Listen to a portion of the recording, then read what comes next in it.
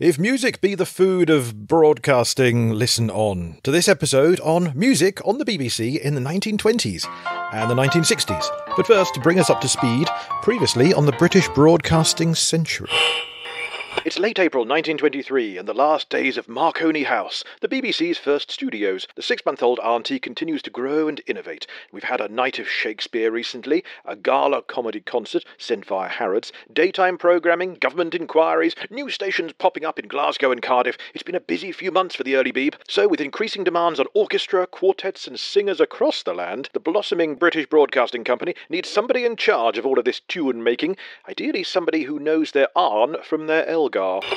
This time, music. Yes, a key appointment is made, so we are using the hiring of Percy Pitt as a jumping-off point to look at later decades of music on the BBC. So we'll tell you the tale of Percy Pitt, that music advisor who joined in late April 1923, but we'll also hear from ex-Radio 1 chief Johnny Beerling. He also produced the first Radio 1 show in 1967, and we chatted for quite a while, so anecdotes await you. This episode, Johnny Beerling tells us about the 50s and 60s. He'll return in a future episode to tell us about running Radio 1 from the 1980s. Plus, BBC producer Alec Reid brings us tales of how the BBC helped boost an up-and-coming rock band who would go on to become super famous. And where was he for the moon landing? Playing a key role. But back to music, we'll also look at what was the first music on the BBC, which has been rather tricky to say for, well, nearly a century, but we will have the answers this episode. The first music on the Beeb. It's quite a show, all themed on music, so count me in. And can we count you in? Go on then, it's episode 74 of the British Broadcasting Century. A 1, 2, 3, 4. Hello, this is Paul Carenza calling. This is London calling. Hello. Thanks for joining us again on this bit-by-bit origin story of the nation's favourite. The world's favourite. Perhaps. I'm Paul Carenza, and before we embark on music, a quick look back at comedy from the previous episode. Particularly, I wanted to throw some golden info your way about Captain Ian Fraser. Now, if you've heard the last episode, you may recall that we told you about Ian Fraser. He was this sightless serviceman who in 1921 ran pretty much the only broadcast that entire year. It was London's first broadcast as well, a fundraiser for St Dunstan's, his hostel for fellow blinded soldiers. Well, after publishing that episode, I fancied putting Captain Fraser's tale into the novel that I'm writing, Auntie and Uncles, The Bizarre Birth of the BBC, out soon when I've finished it. So I did a bit more digging on Captain Ian Fraser. What biographical joy I found about him. So, a little update to add to last episode. Captain Fraser did not just run the first London broadcast. He has another link with the BBC. He became a BBC governor in 1936 after becoming an MP. But that's not the cool thing. Nor is the cool thing that he became the first life peer in 1958, or that his dad helped found Johannesburg, or that Ian Fraser married the woman who delivered the letter asking him to run St Dunstan's Hostel for the Blind. No, the very cool thing about Captain Ian Fraser is that he invented the audiobook. What? Yes, I know. 1918, 2 years after that German bullet stole his sight in the Battle of the Somme. Captain Ian Fraser is running St Dunstan's, where they rehabilitate soldiers. They teach them how to touch type or row, make music, work and play. And Captain Fraser is learning Braille, but he hates it. One day, in exasperation, he exclaims, "If books could only talk." He had an idea. He'd been listening to gramophone records of music. Why not a talking book? And so in 1918, with the help of the RNIB, Captain Fraser recorded some favourite poems and released them via Columbia and Pathé records. "The first beginnings of the talking book," said Captain Fraser. And that's why then he was drawn to this pre-BBC fundraising broadcast with the Marconi Company, summer of 1921, with the co-optimists that we told you all about last time, using tech to reach those in need, who, like him, couldn't see, but they could listen. So next time you're listening to an audiobook or a podcast like this one, doff your cap to Captain Ian Fraser. So that's an additional bit to go with the previous episode. As for what's coming up on this one, and indeed future ones, well, here's the plan. The podcasts will continue, but I'm going to put one of those sort of arbitrary series breaks in. very soon. We've told the tale of the first few months of 1923. I think we need that little kind of imaginary line in the sand, so to speak. Season 6, then, will tell of the closing of Marconi House, the opening of Savoy Hill, May the 1st, 1923. We're actually going to recreate the legendary opening night. Some cracking tales about that. You've got the next day after that, the first Women's Hour. Dr. Kate Murphy will tell us all about that. Then we'll have the first full-length Shakespeare with Dr. Andrea Smith. We'll talk about comedian John Henry with Alan Stafford. We've got the first sports report, the ongoing Sykes inquiry, the start of gardening, drama criticism, international broadcast. Trust me, there are many, many, many brilliant tales to tell coming up on the podcast. Oh, and before we get to season 6, I should say, we're going to have a special on the centenary of the Radio Times. Yes, happy 100th birthday to everyone's favourite listings mag. But this time, music. As well as a little on Percy Pitt and the expanding BBC music department going into Savoy Hill, we've got a marvellous guest or two, one of the most influential people in BBC history with regard to music radio. We chatted for so long at his home that I think we should start with him. So please be upstanding for former head of Radio 1, producer of the first Radio 1 show right back in 1967. Before we journey back to 1923, let's get underway with Johnny Beerling. 1957 was when I joined the BBC. 2 years before that, did national service, as we had to in those days, back in 1955. I wanted to be a fighter pilot, but that didn't happen. And they said, what else would you like to do? And I said, well, my dad was always interested in radio, so I'd like to learn about radio. Okay, we'll teach you to be a wireless fitter. So I was sent down to Compton Bassett in Wiltshire, where I spent the best part of a year being trained. And I finished up as 2768410 Junior Technician Beerling J and wireless fitter. And I was posted to Aden. This was just coming up to the time of the Suez crisis. And there was a radio station in Aden, the Aden Forces Broadcasting Association. And they said, you'll be the studio technician, but you have to get up at 5 o'clock every morning and broadcast to the troops for 2 hours of morning music. I fancied myself as a budding Pete Murray or David Jacobs. They were the sort of star DJs in those days. And I had to sort of wake up the colony from 6 till 8. And then from 8 o'clock till 8:30, we relayed the General Overseas Service of the BBC, the news programme. And then the climate was so hot in Aden that the station shut down at 8:30. And stayed closed until 5 o'clock in the evening. So that was my start of broadcasting, and I enjoyed it so much that I was visited one day by a man, marvellous job. He was sort of checking on the reception of the BBC overseas. I had a chat with him and said, really, I'd like to join the BBC, and I was so naive. I joined as a technical operator because I thought that was working in studios and being next to the actual broadcasters. I found out afterwards the people who did that were called studio managers, and they were all frightfully arty.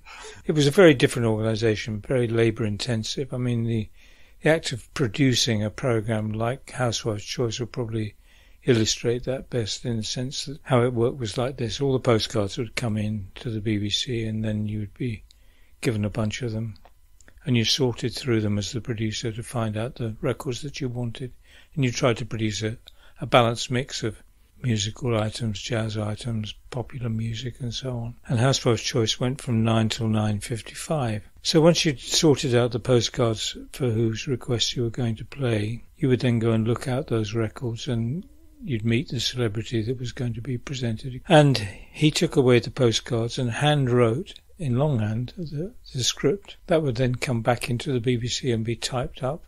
In the meantime, the producer would go to the library and look up those 14 or 15 records that made up the hour, and look them up and order them from the library where they'd be delivered to your office. Then you play each one through to check for quality and duration. And then the script would be typed up in the meantime.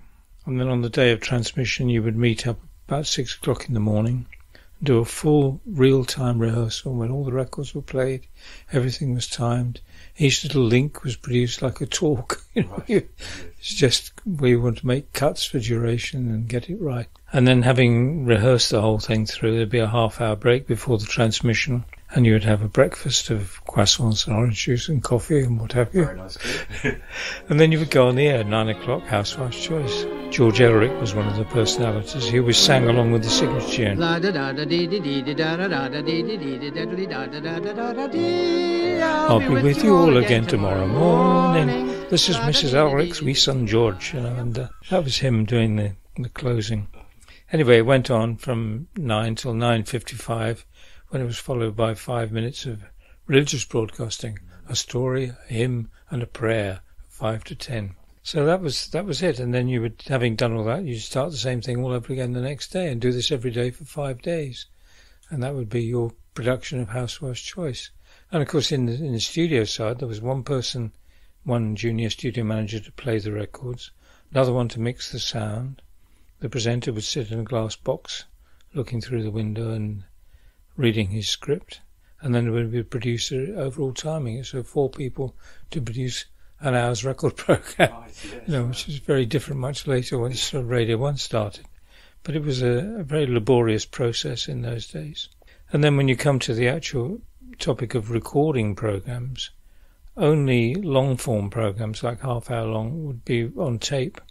Short-form things like news reports coming in from foreign correspondents, they will be cut on acetate discs at 78 RPM. And the studio manager had to play them in. If you were doing a program like Radio Newsreel, which perhaps had 8 or 10 inserts in it, all from foreign correspondence, you had to record them all. And you'd take a yellow Chinograph pencil and actually make a mark on the disc just before where you wanted to start. You'd have to cue it up. You were very skilled. The technical operators that were, or studio managers that were playing those discs in. I wonder we all smoked a lot of cigarettes in those days. I can tell you. Would you describe it 1957 to 1967 as a sign of an era? Because 1967 things change. Yes, they did. I mean, the influence of pirate radio was such that I'm one of the only, I think probably the only person from the BBC that went out to see the pirate ships. I told my boss I wanted to go and have a look, and he said, I'd rather not know about that. Really? I managed to wangle a trip out with some people, and we went from Harwich on a tender out to the Galaxy, which was the home of Radio London. I met people like Tony Blackburn, Keith Skews, Kenny Everett. Even John Peel was there, I think, at the time. What amazed me when I saw it was that everything was what we call self-operation, self-op, as it is now in local radio, as you know. But in those days, they would play their own records, mix the microphone and a guest microphone if they were having guests to be interviewed, play in the jingles, and do the whole thing. It was no producer, it was just a one-man operation, very different from the four-man operation at the BBC. So, of course, one of the big problems once Radio 1 was set up, there was nowhere in the BBC where people could play their own records, except in the continuity studios, where announcers had the ability to play a record in the event of an awful breakdown or something. So we had to modify continuity studios and design them so that they could do this self-operation. It was a very different sort of world. So you got out, you had your field trip to the pirate, the actual ship itself then, and these yes. Come back and brought, gradually brought some people with you then, I suppose. Well, I didn't go out there on a recruiting drive. I mean, it's been reported that I did, but I was just interested to see, as a fan of pirate radio, and I was a young man in those days, so I wanted to see how it was done and what was different. And of course, it was the way it had been done in America, and the whole concept had been brought over by American backers, particularly. I mean, Radio London, which I thought was one of the best of the pirates, was based on WABC, which was the top 40 station in New York at the time. I was always very keen on popular music and big band music, which of course is I'm still doing today with Serenade Radio 65 years later. More from Johnny shortly. We'll pick up the tale with the launch of Radio 1 and a tale of later BBC musical influence from ex-studio manager Alec Reid, all on the way. But our primary location on this podcast is in the 1920s. Right now that's 1923 and April. It's the last days of Marconi House amid great preparation for the BBC move just down the road to Savoy Hill. It's right next to the Savoy Hotel, and that means the Beeb used their dance bands. You've got the Savoy Orpheans, the Savoy Havana Band, both hugely popular at the time and now brought to the nation's homes via the new wireless. Yes, wireless was for news and talks and children's programmes, but if it could rival the piano there in people's homes for some musical entertainment, especially post-war when people wanted peace and joy and harmony, well then listeners in would be cutting the rug in homes across the land. When I say cutting the rug, I don't mean trimming a wig, I mean literally dancing on their living room carpets to music on the radio. Brown So the time was right for the expansion of the BBC music programme, especially with 8 stations to feed. The laundry basket of sheet music and gramophone records was passed around the land, along with visiting artistes. Stanton Jeffries was musical director in the first few months, playing piano most nights on London 200, while inventing this whole new technique of orchestra placement, putting certain players in certain places, so that the overall effect was of music reaching the microphone all at just the right level. Balance and control, it was called. There I sat while engineers tested microphones, a typist clicked away morning, noon and night, and streams of artists poured in begging for engagements. I say, Mr. Jeffries, there's a gentleman here says he wants to give a lecture to the listeners in on how to catch a tiger. On what? How to catch a tiger. Well, it's an idea. Here, give me the phone. Hello, sir. Well, we shall have to consider the idea. You see, we haven't given any lectures so far. No, our transmissions are of musical items entirely. Not at all, sir. It's a pleasure. Goodbye. Mr. Jeffries, I think you wanted us to test out a microphone on some bells. Bells? Oh, yes. I've got some tubular bells here. You see, yeah. the idea is to give listeners in a time signal. Oh. Now, tonight at 10, I'm going to play the Westminster chimes. Like this. Stanton Jeffries and company there, recreating his early days at the BBC Do you think you would rig up a mic to transmit that? on Leslie Bailey's programme Scrapbook for 1922. He would soon move to a more technical role, overseeing how the broadcasts actually sounded. Someone else was required then to advise and oversee what music was broadcast and how. So, hired on the 30th of April 1923, ready to start work at Savoy Hill the next day, let's meet Percy Pitt. Here is Percy Pitt conducting the BBC Wireless Symphony Orchestra in 1925, 2 years into his tenure at the Beeb. Rossini's Semiramide there. The pronunciation is questionable. Percy Pitt was actually a composer as well. He is a veteran of Queen's Hall. Pitt was the first accompanist for Henry Wood's Proms in 1897, long before the BBC took over, long before wireless telephony was even a possibility. One review noted, his conducting methods were a trifle peculiar. He had a habit of burying his head in the score and waving his arms over his head like a gesticulating stag beetle. Percy Pitt became music director at Covent Garden's Royal Opera House in 1907 and then directed the British National Opera Company in 1920. And as you may recall, the British National Opera Company were the people involved in those very first outside broadcasts in early 1923. So that's where the BBC found him. At this point, he's aged 54. He's one of the older people involved in the BBC at this point, which is really a young man's game. It's mostly young men in their 20s and 30s, including Cecil Lewis, young Spitfire ace in his 20s, John Reith is in his 30s, so yeah, Percy Pitt is on the older side, but he has experience. This is from the London Daily News, 30th of April 1923. Mr. Percy Pitt has been appointed musical director by the British Broadcasting Company, who in view of the theatrical trade's ban on broadcasting are forming companies of their own, will broadcast operatic performances from their own theatre, now nearing completion at Savoy Hill. Very soon after joining in May 1923, Percy Pitt was heading up the 200 Dance Band from late May, then the 200 Military Band, the 200 Light Orchestra, the 200 Octet as well, all of this under his jurisdiction. The companies will not only give performances at the London station, but will be sent on tour to the provincial stations. The idea that broadcasting shows will jeopardise their success has never entered the American managers' heads, said Mr. Ewart H. Robbins, the leading American actor in So This Is London. They find wireless not a bogey, but a magnet to the box office, and seeing it a potent weapon in their fight against the cinema. His job at the Beeb kept on shifting around the newly formed music department. He was music advisor at first, then music controller. That newspaper article called him musical director. He was later director of music from November 1924, taking over from Stanton Jeffries. But where Stanton Jeffries' role seems to be more linked with early music selection and auditioning artists and accompanying them on the piano almost nightly, Percy Pitt seemed to go bigger. Within weeks, Pitt got a symphony concert on the air on the 21st of June with an augmented BBC orchestra, so says Asa Briggs, the historian. 5 months after that, the size and scope was growing. 40 musicians broadcast a Wagner concert, a huge undertaking compared with the trios and quartets of the earliest broadcasts. So Percy Pitt's BBC career spanned Savoy Hill. He arrived the day before it opened. He left a year or two before it closed. In fact, Percy Pitt died just after Broadcasting House was opened in 1932. as Director of Music from late 1924.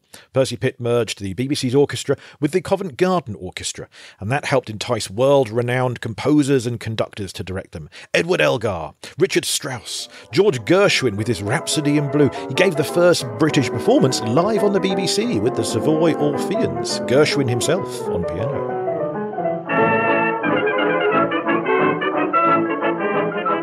May 1928, you get Bach's cantatas each Sunday on the BBC. In the church cantatas of Bach, there exists a superb treasure of music which is practically unknown to the English public. Introducing it is a fascinating man we'll meet on a future episode. Mr. Filson Young. It is our intention, Sunday by Sunday, to present these cantatas.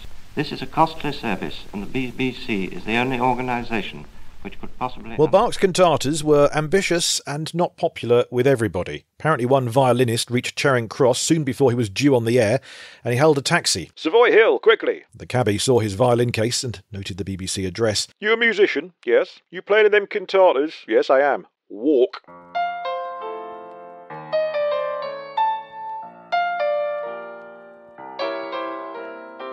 Let's flash forward 4 decades and join producer, later station director, now broadcaster on Serenade Radio, Johnny Beerling. And he told me all about what it was like launching Radio 1. I'd worked as a studio manager for 5 or 6 years on various popular music programmes. I'd become friendly with producers like Derek Chinnery and Teddy Warwick, Pat Osborne and those people. And they suggested I applied for a production vacancy, which I was lucky enough to get. I think the first thing I ever produced was Music from the Continent. I know that was half an hour, 6:30 till 7 on the BBC Home Service, zither music. And it was all non-copyright stuff that was out of the recorded programme library. They'd commissioned a man called Gerard Mansell to write a report on the future of the BBC, or BBC Radio. And he came out with this report called Broadcasting in the 70s, where he suggested running radio on a generic basis, so Radio 1 would be popular and light music. And they asked me if I'd like to produce the first ever programme. I didn't realise how historic that was at the time. It's only really come to Tony and me looking back on it that we can see what a major thing it was, the BBC launching 4 brand new networks as opposed to the 3 national networks, the Home Light and the Third, which had been there before. I'd got to know Tony Blackburn. Several of them had come ashore, like Simon D., Tony Blackburn. They came ashore because they saw the writing on the wall. They brought in the Marine Offences Act, which was making it illegal to service the ships. So it was very difficult for them to continue. So Tony had cleverly come ashore 6 months before Radio 1 started, at least. And I had got to know him doing the breakfast show for the first 6 months. But I was living down in Kent in those days, and after a couple of weeks of getting up in the middle of the night and driving up to town, I realised Tony didn't need a producer sitting there in the studio. I said, I'll just do it at home and then come to work, and then we can discuss the next day's programme or what have you, and that worked quite well. What was the first music on the BBC? We will answer that question in just a few minutes' time. But first, Johnny Beerling has brought us to the late 1960s. Soon after that, a certain band had a certain brush with the Beeb.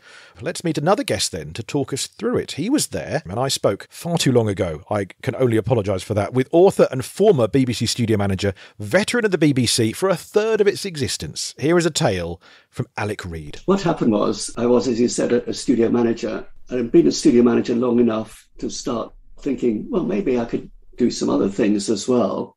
I applied for what they call an attachment in the BBC, where they loan you out to another department, usually on a more senior pay grade, A, to see if you can hack it, and B, to give you some eligibility for applying for an equivalent job should one crop up. And I applied for a department called Sound Archives Production Unit, as it then was, run by a guy called Harry Rogers, and got turned down, but then got phoned up later saying, don't take that personally, we'd like you to reapply in a year's time.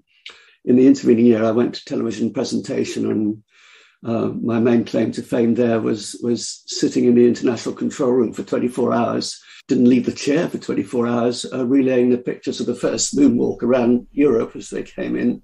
Oh, wow. Interestingly enough, the sound and video arrived out of sync. The pictures arrived before the sound did. Oh, right. At the time I had to get up and put my hand on a tape recorder, which was recording the thing and sort of adjust so that they go more or less in sync again and then sit down. So you've got to fix that before we then see it, I suppose, and get it all out there so that we see as pure a picture as possible, which is going to be tricky when it's just coming out. That was it, yes. I mean, my abiding memory of that, apart from obviously the actual moonwalk, was a monitor that was showing the astronomer Patrick Moore waiting to leap in at any given moment when requested to pontificate about what was going on. You just don't know when the information's going to come, when the moonwalk's going to happen. It could be minutes, could be hours, could be days, I suppose. Well, that's why I was sitting there for 24 hours. I don't know how long we waited. Extraordinary way of doing things. I mean, I had no background or training in any of that. Well, can you just go in there and do that? And I was supposed to have been relieved after 4 hours or 6 hours or whatever. It's an all-night shift, but everybody else was sitting in the office glued to the screen and wouldn't come and read me. Oh no, I bet. I presume there was no script that said at this point Neil Armstrong will say one small step for man. No, I learned all that at the same time as everybody else did. So, but anyway, yes. I think I was in television presentation initially for 6 months, but towards the end of that time, they then re-advertised attachment to Sound Archives production unit. And I got it that time. My task was to produce 2 editions of the Night Ride programme, which went out on radios 1 and 2 between midnight and 2 a.m., sort of peak listening, really. I had been a studio manager for 5 years and, was comfortable with all that, and I mixed bands. And when I was studio managing, I went into the BBC's gramophone library, it was then called, where every single record that was issued in the UK, the BBC automatically bought a copy. So it was the biggest commercial record library, if you like. It was a day or two after I'd written a scurrilous lyric to the tune of Sing a Song of Sixpence about Mary Whitehouse. Well, who hasn't owned their time? Well, the thing was, I was working on whatever the precursor to The World at One was. I can't remember. It was a 1-hour news programme anyway on Radio 4. I was playing in tapes from correspondence and things like that. And there was a story about Mary Whitehouse, whose father amused me. So I wrote this lyric, and a fellow studio manager sang it for me at the piano. And so I took the tape into the programme, and I think they were all set to broadcast it. But then I think they got a little bit wary of the line, her public condemnations publicise her books, which I thought was potentially libelous. Well, so that never happened. Okay. Anyway, in the gramophone library, I met this guy called Tony Smith, who was one of the clerks there. And I told him this story. And he said, well, I'm a singer-songwriter, but I've got no way of recording anything. So I put him in the studio, and he was indeed really excellent. I got to know him better because he wanted to form a vocal group, and I introduced him to the girl who was singing high soprano. And that all worked out, formed a group called Design. And as I got to know him better, he was saying that he'd been a pupil at Charterhouse School, and he'd been impressed by some slightly younger pupils there who had a band called Genesis. Could I go and record them as well? So I only have the vaguest memory of it, but I seem to remember standing in a barn with a Revox tape recorder, recording these lads. Then sometime later on, probably about 6 months before I went to Night Ride, he phoned me up and said, could I come down and engineer a couple of tracks at Regent Sound Studios in Denmark Street in London, because they wanted to record 4 songs for some other demos or something. So it was an all-night session, and we recorded the 4 songs. I engineered 2 of them. I think they used them to try and get a record deal, which they didn't get. That was that. But then I got the Night Ride gig. I was in a position to book musicians, So the first booking I did was Design, and a month or 2 later I booked Genesis and turned up in studio in BBC's Maida Vale studios. And I had to explain that the equipment in sound studios at the BBC at the time was state of the art in about 1943. I mean, a lot of it was actually designed then, and of course they built it to last, so the damn thing was still last. The faders were circular, what they called pots, potentiometers. You may have had access to a couple of tone controls, equalizers, which you could sort of hook to the two channels, and you had an echo send, and there would be an echo chamber somewhere in the building, and I think maybe a compressor or two, but that was it. But by that time, commercial studios were recording in stereo routinely, had 8-track at least. When bands came into the BBC, they wondered what they came into.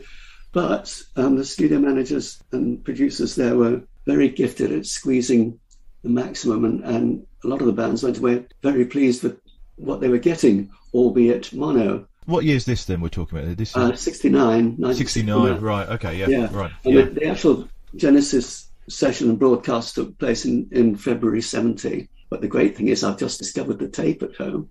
I have a first-generation copy from the master tape of the original Night Ride session as well. Wow. I mean, somewhere in the 1990s, somebody from Genesis got in touch with me and asked if they could borrow it because they wanted to, they're putting together a compilation set of CDs. I lent it to them and they gave it back. They presumably had the master tape of the Regent Sound session. So anyway, got to the session, they all duly turned up and I think Maida Vale 4 with the potentiometers, and off we went. But in the middle of one of the numbers, Pete Gabriel, who at that time was with Genesis and singing lead vocal, looked towards the control room window. And of course, there are always a few girls in the control room. Pete said, can any of the girls in there hold a tune? And there was silence. And then Ella, who was my girlfriend at the time, and who's now my wife, said, well, I can. I said, well, can you come in here then? And so she found herself singing harmonies with Genesis on their first broadcast. Wow. I remember playing the tape to someone from United Artists who came to see me, talk about some musical thing or other. And he thought they were absolutely fantastic. But they did get a record deal very quickly after that.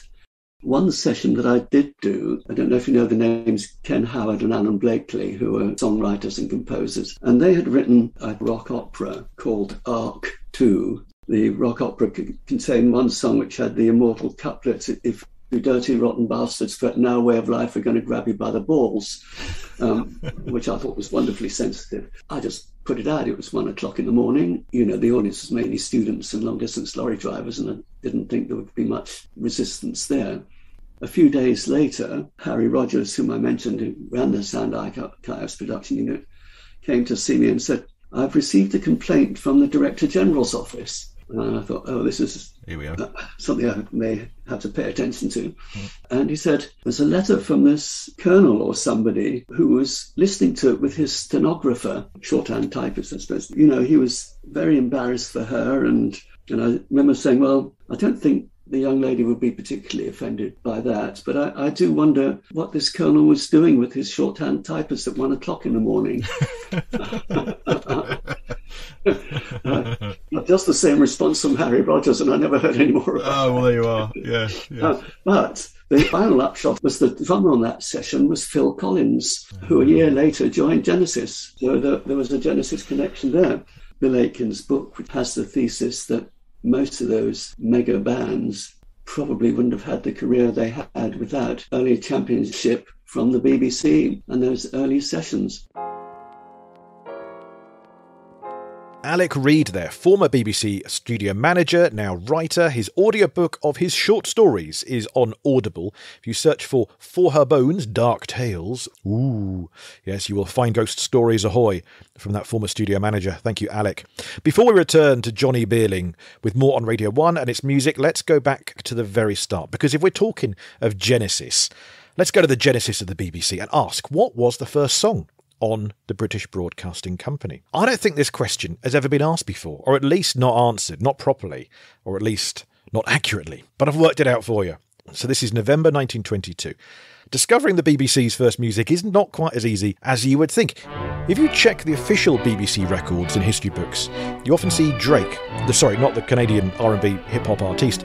No, Drake Goes West, sung by Leonard Hawke. Drake is going west, lad. His ships are in the bay. See, this was the first song on the first BBC London concert, day 3 of the BBC, because day 1 was nothing but news, even though London 2LO had given dozens of concerts the months before, but when it became under the BBC's tenure, it began with news. Day 3 then was the first London concert, with this, its first song. But that's just another case of London writing the history books, because the day before that, November 15th, 1922, day 2 of the Beeb, Manchester and Birmingham joined the airwaves, and they both brought music with them. So which was first, Birmingham or Manchester? What was the first music of the BBC? Well, a quick glance at the station director's notebooks tells me Manchester 2ZY opened for its first BBC broadcast with Chrysler's Liebeslied. That means Love's Sorrow. Birmingham 5IT opened the same day with something I can barely decipher thanks to the handwriting of Percy Edgar. I put this to Facebook. I shared not the notebook because I'm not allowed to for rights reasons, but I traced his handwriting and I shared my impression of his handwriting. And we on Facebook concluded that it says Tower Scene. It definitely says Il Trovatore by Verdi, and it definitely says Miss Florence Winkler's and Mr. Arthur Gilbert. So I then asked around some classical aficionados, and we reckon a duet in the Tower Scene must be a piece called Miserere. So this is the first music from the Birmingham station by Verdi. Now these, of course, are gramophone records, not by the original artists, but this is as near as we can get to what it would have sounded like to, for the first time, hear music on the BBC, November 1922. But this isn't enough for the podcast, is it? I want to know which was first. Well, Manchester started at 5 p.m. So Chrysler's Liebeslied was technically the first piece of music on the BBC, because Birmingham started 20 minutes later. Auntie's first music. Then they played Old Viennese Melody, and after the news and Kiddies Corner, they had Roger Quilter's Children's Overture, then 14 more songs, including Grieg's Sonata in C minor, Land of Hope and Glory, the Swanee Waltz, and one of my favourites, Intermezzo Cavaliera Rusticana, closing at 9:40 on that first musical night. But here's another thing. Manchester favoured gramophone recordings. In fact, Arthur Burrows in London had a go at them for their reliance on the discs. It was seen as cheating at the time. Now, of course, we take recorded music for granted, but back then people wanted to hear live music more than anything else. So although it was 20 minutes later, the BBC's first live music was Birmingham's burst of Il Trovatore. That was followed by part 1 of Act 1 from Madame Butterfly. Beatrice Best singing The Blind Ploughman, there's a favourite of Arthur Burrows there. Walter Hurd sang Andante. Madge Smith sang the Scottish song Annie Laurie, another favourite of Arthur Burrows, which makes me think that he planned this playlist from London. They had 15 songs in total from Birmingham on November the 15th. That was a whole day before London, with the oft-reported non-first song of the BBC, Drake Goes West. So I reckon Drake goes down to number 32-ish in terms of when it was played on the Beeb. We could, of course, go back further. The first piece of music on regular British broadcasting, pre-BBC, 9 months before that, 2MT Riddle, of course, played The Floral Dance, sung by Robert Howe. The first live music broadcast 2 years before that, February 1920, was Absent by Winifred Sayer. These aren't the original singers, but they are the songs, and as near a recording as we have. The first music on any radio broadcast in the world, probably Reginald Fessenden's violin rendition of O Holy Night. Christmas Eve 1906. But that's going back a little far, isn't it? So 6 decades later, what was radio like for Johnny Beerling? The programme called Where It's At, which was a Saturday afternoon show, very much modelled on the Pirates. We didn't have any jingles in those days. We made our own by cutting the beginnings and ends of big bands together, and used the voice of a dark brown voice of a man Canadian called Duncan Johnson, sadly no longer with us. So you're listening to Where It's At on the BBC Light programme. Stay tuned to Where It's At for the best in sound. Sounds very naff now, but it was fun in those days. And of course, a few years later, I was lucky enough to make the acquaintanceship of John Wolford. Well, my original jingles were done by a company called PAMS, Promotions and Merchandisers in Dallas. Dallas became the sort of capital of jingle making because it was a right-to-work state and you could do a buyout. You didn't have to pay copyright every time you played. Can you imagine that in those days, the BBC had to pay for every minute of needle time that you used, so a secretary would always be charged with writing the PSB, because the programme as broadcast, and reporting every second of every record that were played. We thought we can't play jingles and have to do that, so we went to America, and PAMS were recognised as one of the best jingle makers. Well, that was run by a man called Bill Meeks, and eventually his company went under, and John Wolford, who had worked for him, started Jam, which was John and Mary Lynn, his initials of him and his wife. And they started, and they made jingles very much in the same style as Pam's. And he got the contract with Radio 1, which lasted for 17 years. And he and I are still good friends now. Johnny Beerling will return with tales of the 1980s, running Radio 1, the Radio 1 Roadshow, and Live Aid, and a future episode of the British Broadcasting Century podcast.